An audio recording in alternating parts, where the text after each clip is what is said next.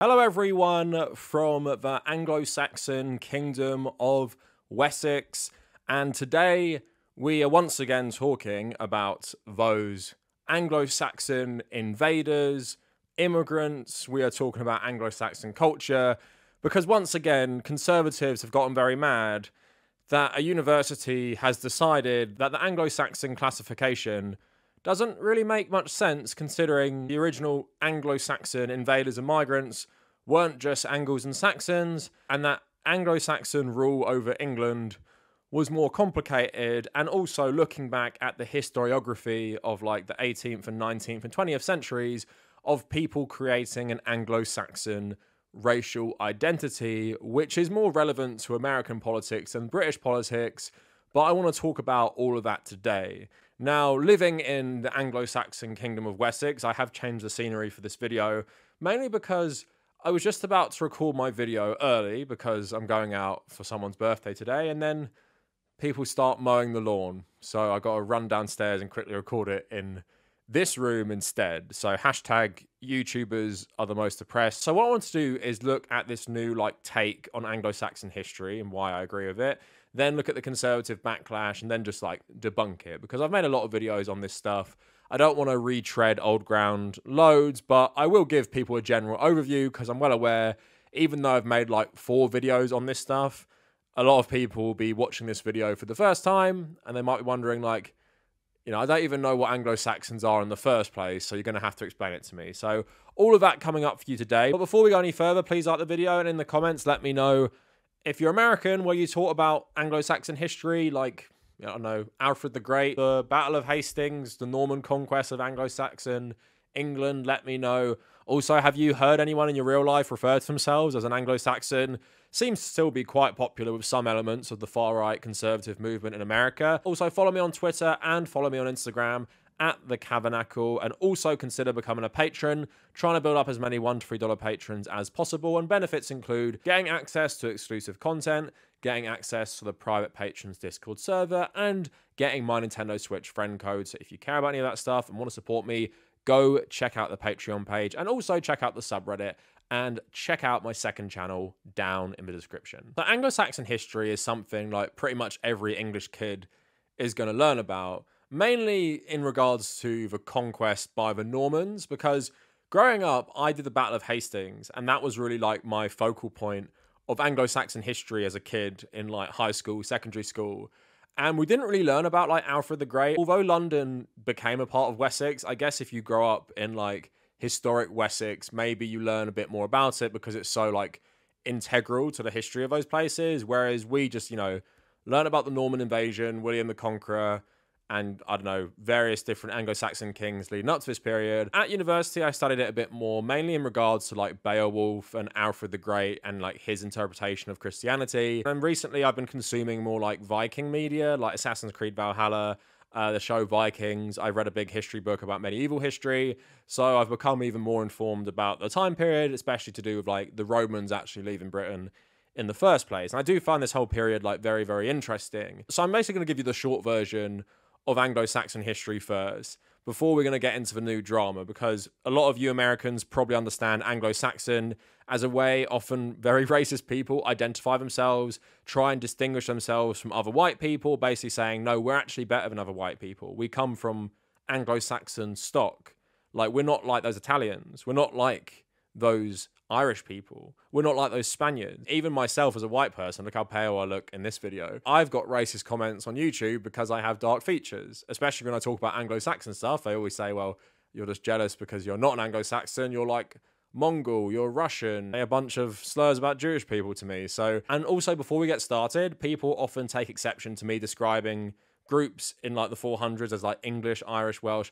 I know that's not technically accurate, but just for the sake of simplifying everything, I will be referring to these groups like this. But anyway, basically, the Romans left Britain in the 5th century as the Roman Empire was essentially splitting into two, decided that Britain wasn't really worth it anymore. There were still people in England who subscribed to Roman pagan religion. And actually, as the continent was becoming more and more Christianized, a lot of the holdouts to Roman pagan religion were actually in England during this period as well, which I found really interesting. There's also like English like nobility descended from Roman generals who tried to invade Europe in this time. So it's an interesting time period.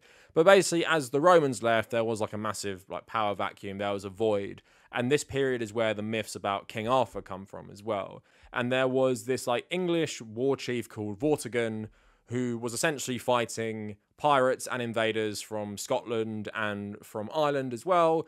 And he basically appealed to the Germanic peoples of Northern Europe saying, can I get some help here? I need to defend my land. I need to defend my territory. And he essentially promised a bunch of Germanic peoples, if they helped him fight off these groups, a bit of land in Essex. And these people were known as the Anglo-Saxons, and they comprised of different Germanic groups. They had the Angles, they had the Saxons, they had the Jutes, and they had the Frisians. So 4 different separate groups of people combined into one word, the Anglo-Saxons. So already you're kind of seeing this doesn't seem like a very accurate description of 4 distinct groups, all related and had their similarities, but they were distinct. So they came over, they helped Vortigern and the English fight off different elements from Ireland and different elements from Scotland, and basically Vortigern rewarded them with the land, but then they liked it so much, basically loads of their relatives and just general peoples came from the territories they lived in continental Europe. They came over and they actually started conquering the whole of England, and eventually what that led to was the Anglo-Saxon kingdoms you know in like contemporary pop culture, like Vikings or the Last Kingdom, like Wessex, Mercia, Northumbria, and obviously even these were distinct entities in that they would often fight each other, but they were united by some sort of like common lineage back to the Germanic invaders from the 400s. But obviously Anglo-Saxons were invading a country which had already been invaded before by the Romans and also had a native population as well, which existed before the Romans. So they're entering into that melting pot. And yes, once they entered into that melting pot, they started mingling with the local population, getting married to local women who could have been Romans. That means they could have been from a whole variety of places across Europe. And of course, they could have been a native Briton as well. So they're already mixing in to this melting pot, which was like 6th, 7th century England. Lots of people love this period as well because you have the Viking invasions. You had the original Viking attacks and then Viking conquest of like Northumbria. Of course, York became like the Viking capital known as Jorvik.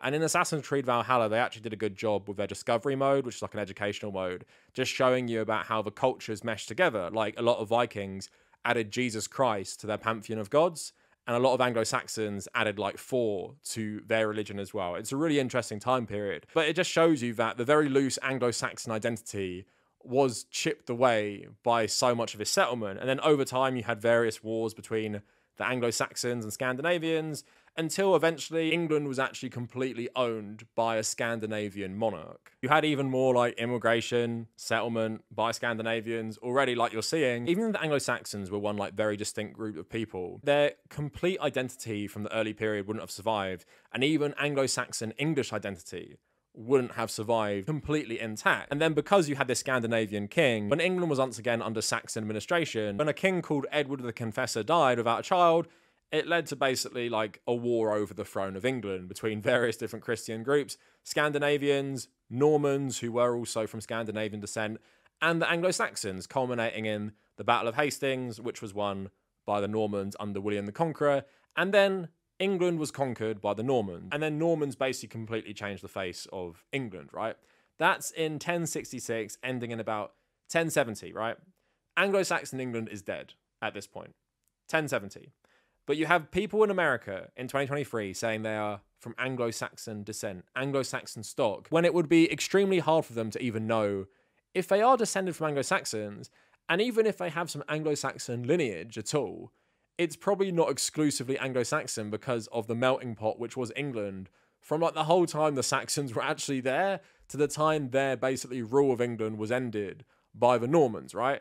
So already you're seeing, as I tell you the history of this period, creating a racial identity on a bunch of settlers from like the 6th century who were already like different groups of people who then mixed into a country which was already diverse, who then existed in a time of history where England was constantly invaded by outside forces, culminating in actually the Saxon rule being ended. You see how ridiculous it is to say you are like Anglo-Saxon, but also you see how the term Anglo-Saxon is quite flawed in itself, because we can all recognize there were like Northern Germanic invaders, but even this term Anglo-Saxon seems to not make any sense. And, you know, historians have been saying this for a long, long time, and that's what this whole controversy stems from. So it was this article by the Tory Graph which spurred the controversy. And we're going to talk about the article, and then we're going to talk about like some debunking of it and looking at the reaction. So Anglo-Saxons aren't real, Cambridge tells students in effort to fight nationalism. Cambridge teaches students that Anglo-Saxons did not exist as a distinct ethnic group as part of their efforts to undermine myths of nationalism. Sounds pretty good.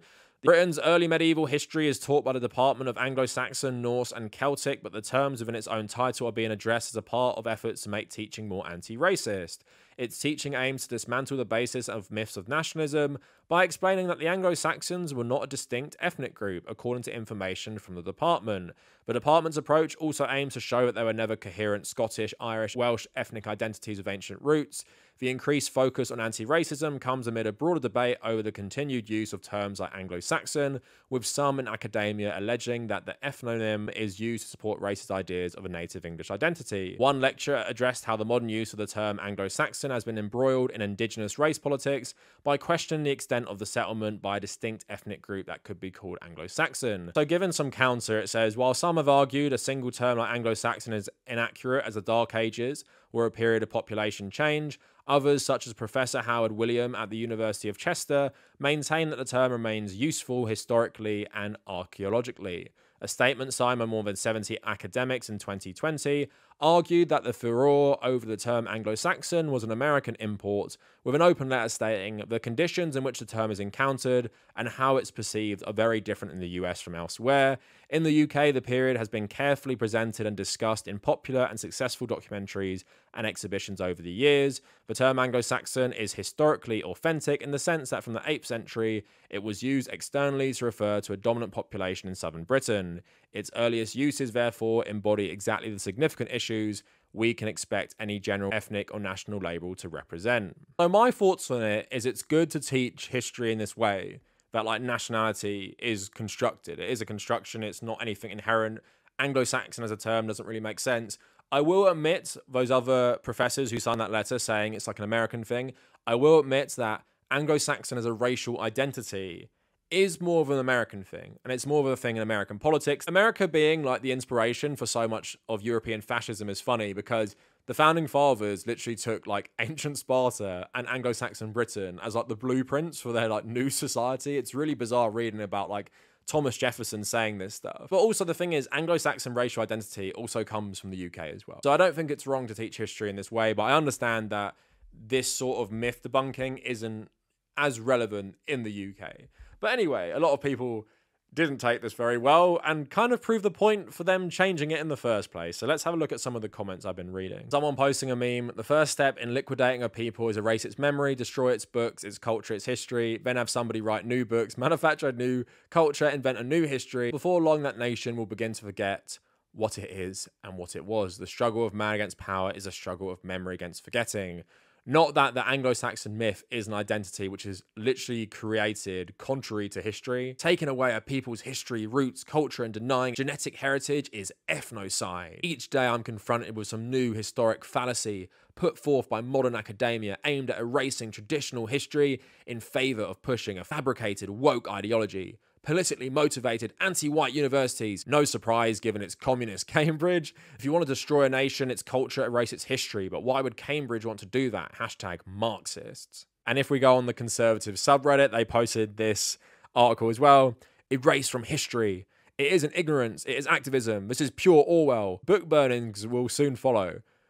How much you want to bet this guy supports Ron DeSantis? Book bannings are okay. I guess it's just burning them is the bad one. We agree, you were all fired. Anyone want a job proving Anglo-Saxons existed? And now, what do I say to my exes Mexican American who always pointed out, you are an Anglo. What do you have to complain about? Well, you're not an Anglo-Saxon, are you?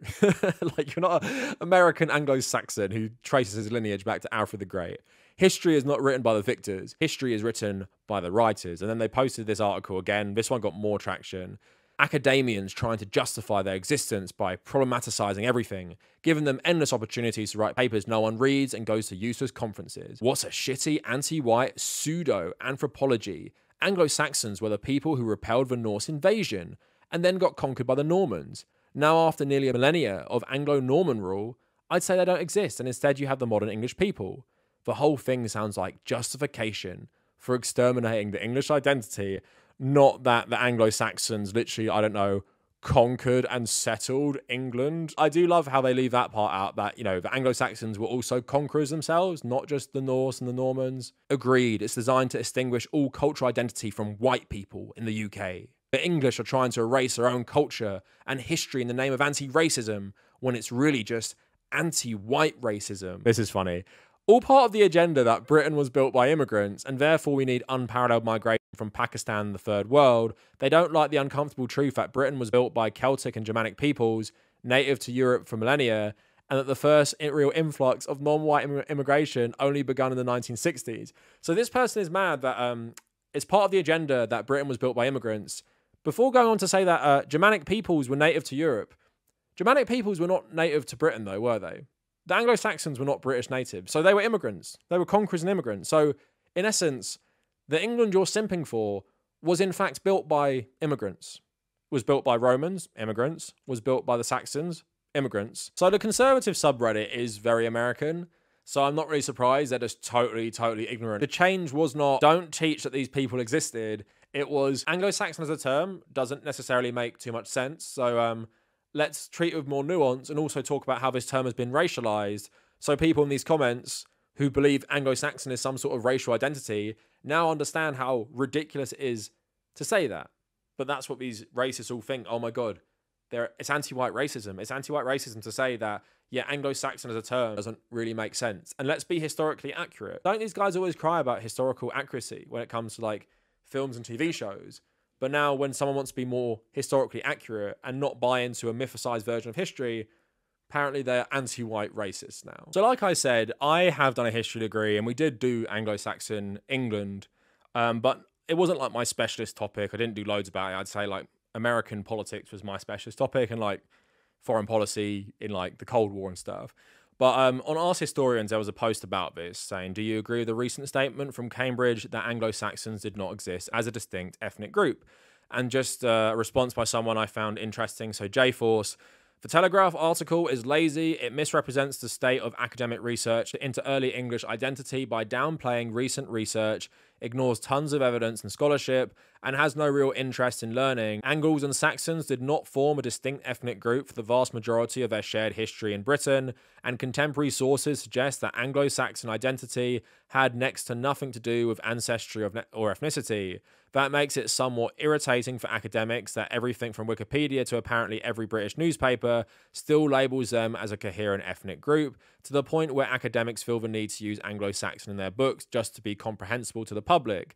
The idea that Anglo-Saxon is an anachronistic falsehood as an ethnic label is not especially contentious within English academia and hasn't been for a while. As far back as the 70s, you can find academic articles that will split them into the Angles and Saxons and treat them as separate groups, using Anglo-Saxon primarily as a collective shorthand. What Cambridge staff have stated is, within academia, a well-grounded and long-established view that, while not totally dominant within academia, is popular opinion based on sound evidence. While some academics do write of an Anglo-Saxon identity, they often do so with qualified language and nuance, and it must be recognised that such identity was probably an intellectual construct, not so much a practiced belief by the general population. So this bit is interesting and not something I spoke about.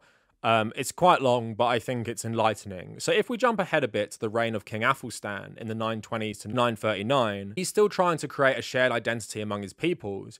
Moreover, the differences between Angles and Saxons seem to be a sticking point. The big issue, one that would take wars to resolve, was that many Angles in the 920s were under Danish rule. They were being influenced culturally and politically by the Norse, and like Alfred, Athelstan used the construct of a shared identity to legitimize conquest. If he called himself the King of the Saxons, then the Danes could tell him he had no business attacking Anglian lands. But if he were to call himself something like the most glorious king of the Anglo-Saxons and Danes, then he can conquer who he likes and claim to be liberating his people. So that's exactly what he did. And when he wanted to stamp his rule over Northumbria and Scotland, he called himself king of the Anglo-Saxons and the emperor of Northumbrians, governor of pagans and defender of the Britons. His use of titles was nakedly cynical, but subtlety wasn't the point. This is where the term Anglo-Saxon came from. It's a title to legitimize conquest. To the best of my knowledge, there is no contemporary source from the hundreds of years of Angles and Saxons living in Britain where they refer to themselves as Anglo-Saxonum. It's something imposed on them by the political elite to legitimize their goal. In terms of genealogy, there used to be widespread belief that Angles and Saxons drove out the natives of Britannia, and in doing so were free to leave a strong, coherent genetic mark. When we look at DNA of both the modern population and what can be determined from archaeological remains, this theory is debunked, and few, if any, serious historians believe it. Although there was certainly mass migration and some conflict that drove some natives away, there wasn't a replacement of the locals. Instead, there was an extensive intermingling, like I said, with them, and it wasn't just the Germanic groups getting in on the action. So to sum up, let's say we have a random dude in 8th century Essex. The literary evidence suggests that they think of themselves as Saxon, not Anglo-Saxon. There is a high chance that their ancestry is as much Gallic as it is Germanic. The term Anglo-Saxon would mean nothing to this man, so yeah, it's not wrong to say Anglo-Saxon doesn't work as an ethnic label. So great response there from someone who's clearly studied the period even more than I have. And it's something I hadn't really thought about as much, is that Angles and Saxons developed in different ways to each other. And like it was saying there, in this period, the 900s, early 900s, some Angle groups have been conquered by the Danes and lived under Dane law, where Saxons lived under Anglo-Saxon kings in like Wessex, for example. And in that, like, the kings at the time would say they are the ruler of all these people to justify conquest, but it was still just like conquering these places. It was justification for doing so. So like I was saying, there was no coherent identity at the time based on ethnic makeup, but also politically, there was no coherent ideology. Like this was saying, no one at the time would call themselves Anglo-Saxon because it wouldn't make sense. It's like in modern day, maybe, me calling myself English Welsh or something because I live in England. Like, it wouldn't make sense. So why would I call myself Welsh as well? Like, why would the Saxons call themselves the Angles as well, if they're not like one coherent group? And also, we're reading about a period, 900. This is before like another invasion by a Scandinavian king, and then like the Norman Conquest as well. Does it seem like there is a coherent Anglo-Saxon identity that somehow existed until like, I don't know, the late 1700s with the Declaration of Independence and Thomas Jefferson creating like this racialized identity, or that 19th and 20th century where historiography in America and the UK pointed to an ethnic group known as the Anglo-Saxons who are actually racially superior to everyone else, including other white groups?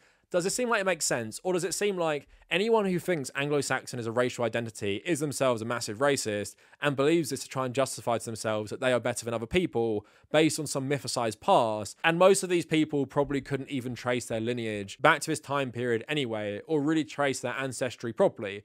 Yeah, maybe some lucky few could maybe track their ancestry back to East Anglia in, I don't know, 900 AD or something. But it's fair to say that a lot of white people who call themselves Anglo-Saxon in America might not even have any connection to England at all. They could be from Germany. They could be from a whole host of European countries that have nothing to do with England and English history and might not have anything to do with it at all. And also, even if you know you are generally from English descent, how would you know you're Anglo-Saxon? How would you even know you're part Anglo-Saxon, let alone like full Anglo-Saxon? Like I've said a lot of times, I know my lineage goes back to Ireland for like hundreds of years.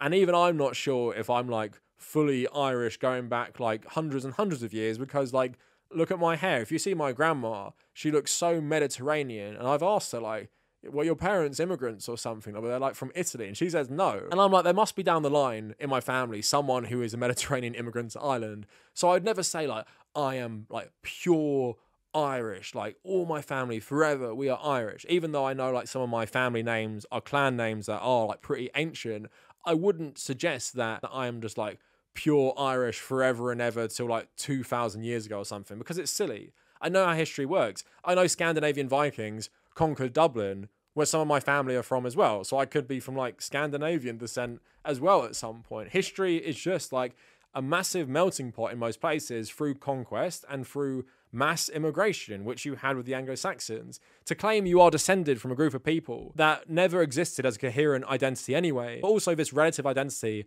stopped existing like, I don't know, 1,000 years ago, is absolutely ridiculous. The only thing is, you buy into the racialized, racist mythology from the last 100 years, which makes you think you are Anglo-Saxon. but you are not. Anyone who says they're Anglo-Saxon is just an idiot. So anyway, that is it for the video. Let me know what you guys think down in the comments. And if you made it this far, thank you for watching.